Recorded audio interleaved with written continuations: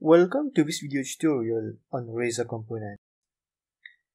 In this video and in the upcoming videos, we will see how to create an effective and reusable Razor components. The Razor components can be nested, reused and shared across several projects.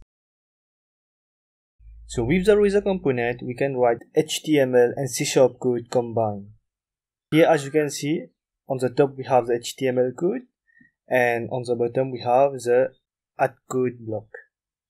Razor syntax uses the @ symbol to switch between C# and HTML code. It gives the opportunity to declare variables and output them to the user within an HTML structure all in the same file.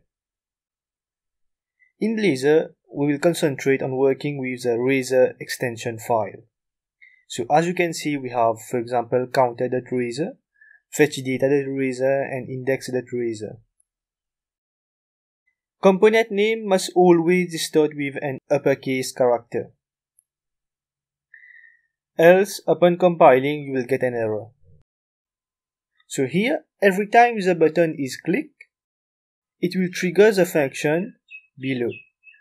So it will trigger the increment count every time the button is clicked, and then the current count variable will increment by 1.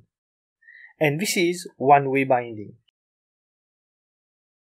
On the other hand, Blazor also supports two-way binding, which we will see in the upcoming videos.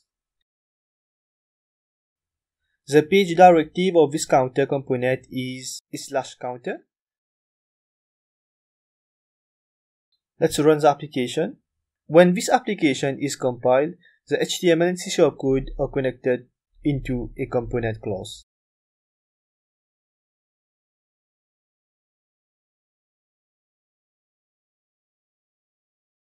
So on top you can see /counter. This means one way to get to the counter component is to navigate /counter in the URL. Now let's insert a counter component in the index page. So let's open the index page.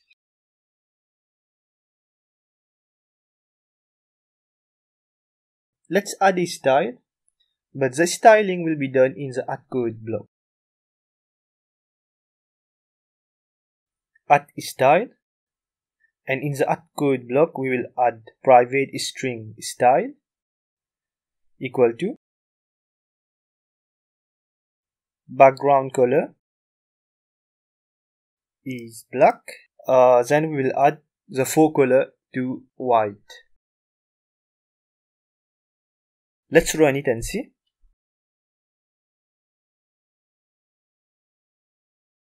So here as you can see, it has taken effect. I have referenced the style variable as a paragraph.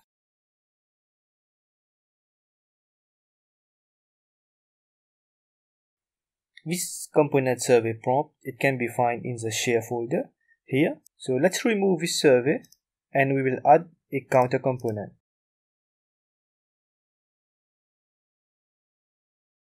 Let's run it and see.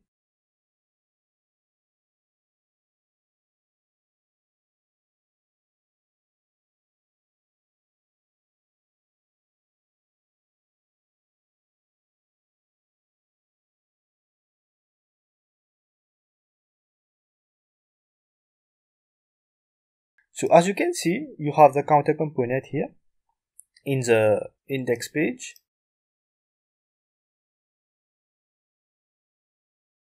You can add more than one counter component. Now let's add more counter component.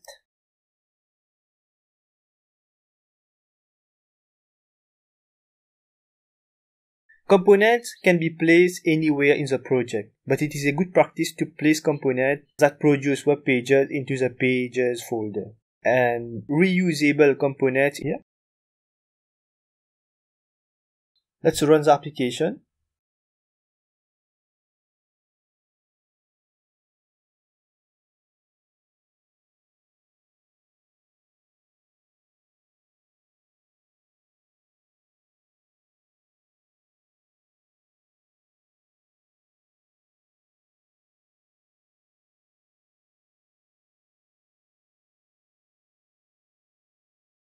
So here, as you can see, it has taken effect.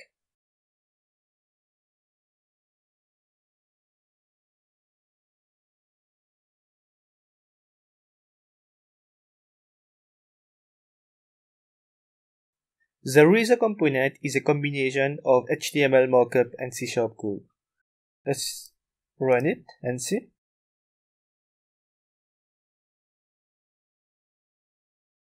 We have arrived at the end of this video. In the next video, we will look into how we can separate the C# and HTML code.